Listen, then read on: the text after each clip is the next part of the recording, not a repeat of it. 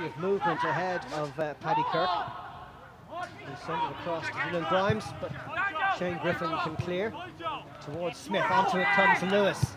Burns bursting forward down this near side. He's got 3 to aim at in the penalty area. O'Driscoll across to cover. Burns thinking about the goal himself, and not a bad effort. Just sailed away from him a bit, but first real sight of goal for St. Pat's tonight. Jared Burns, 2 goals already this season and an assist. And there's Dobbs stretching Yaris. First shot on target in the game, coming from Longford Town. I think 60 years ago, almost to the day, when St. Pat's won the FAI Cup back in 1961.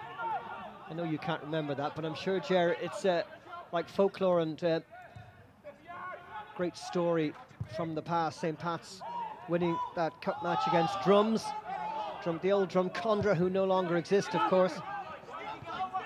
53 years from that day to the very next win. Oh, chance here! Coughlin is in!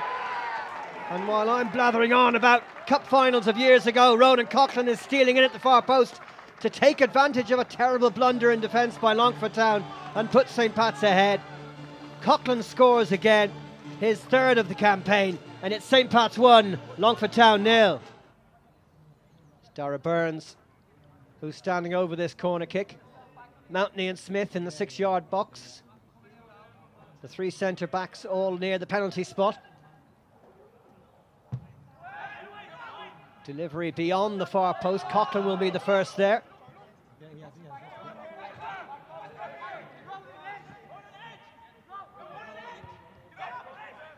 Here's Forrester.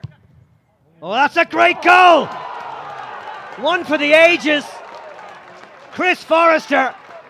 Oh, from all of 25 yards, curling into the top corner. What a strike. It's 2-0. You can almost sense the swagger returning to St. Pat's after a really poor first half. Doing everything crisper now, but that's a poor ball from Desmond straight to Dobbs. Chance for Longford to get back into the game here. Chambers driven wide. And now St. Pat's have got the cover back. Cross is good, Dobbs is there. Flicked header, but he didn't get enough on it. And it's behind, I think, for a corner kick. Yeah, not likely again. A little bit uncertain. He kind of found himself a little bit further up the pitch. He got on the ball, and it's just such a blind pass. And Dobbs was able to kind of bring his teammates in. And I'm not sure who got the touch on it. It might be Lee as well, who actually got back. But it's given Longford an opportunity here in the corner. Dylan Grimes to take it, Longford's first corner. Short to Bulger, and that's a poor cross from Grimes, but it has come to Chambers. And that's better! And it was Dobbs who was in there, and again it's a corner kick, must have come off the keeper. Or Paddy Barrett's head, I'm not too sure, unless Dobbs is telling him. Dobbs is definitely giving out to the referee here. I'm not sure Ray is interested in that, but it's the cross from from Grimes wasn't great, but certainly the ball back in from Chambers was outstanding, and you know, they've nearly got themselves back into it.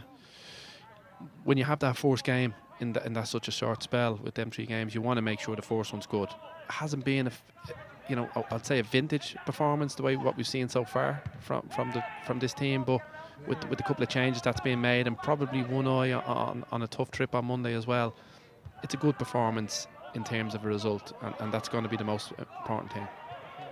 Little mistake at the back by Longford Town, and the chance here to kill it off with Forrester. His 2nd goal, and St. Pat's have a 3rd. More sloppiness in the Longford Town defence, and in added time, St. Pat's, well, they look like they're cruising, but it was much more difficult than that. This campaign has been altogether different for the Saints. And they're coming looking for another here with Coughlin trying to set up Birmingham. Dean Byrne back to cover for Longford. The final action sees St. Pat's on the attack, and a